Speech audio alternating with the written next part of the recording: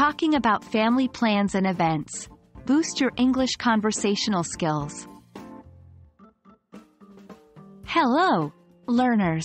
In today's video, we're going to delve into a very important and commonly discussed topic: family plans and events. When it comes to conversational English, these subjects are often brought up, whether you're catching up with a friend or sharing your weekend plans at work. So, let's get started. To kick things off, we need to familiarize ourselves with the specific vocabulary and phrases often used when talking about family plans and events. Some of the words and phrases that you might often hear include family reunion, a gathering where many members of an extended family congregate.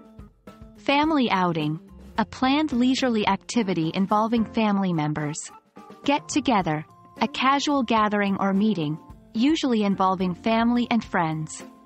Party, a social gathering of invited guests, typically involving eating, drinking, and entertainment. Anniversary, the yearly celebration of a past event, such as a wedding. Some helpful phrases when discussing plans might include: we are planning to, our family is thinking about, we have decided to, we're looking forward to. Now that we have some vocabulary and phrases down, let's talk about how to structure your sentences when discussing family plans and events. Here are a few examples. This weekend, our family is thinking about going on a picnic in the park. For my parents' anniversary, we have decided to throw a surprise party. Next month, we are planning a family reunion at our grandparents' house. Remember, it's not just about telling your plans, it's also about sharing your excitement or feelings about those plans.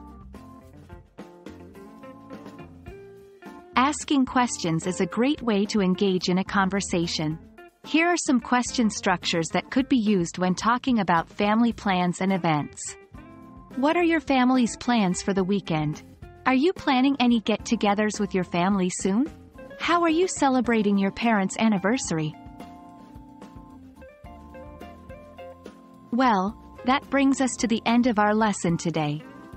We hope these vocabulary words, phrases, and question structures help you express your family plans and events more effectively in English. Keep practicing and stay tuned for our next lesson. Happy learning!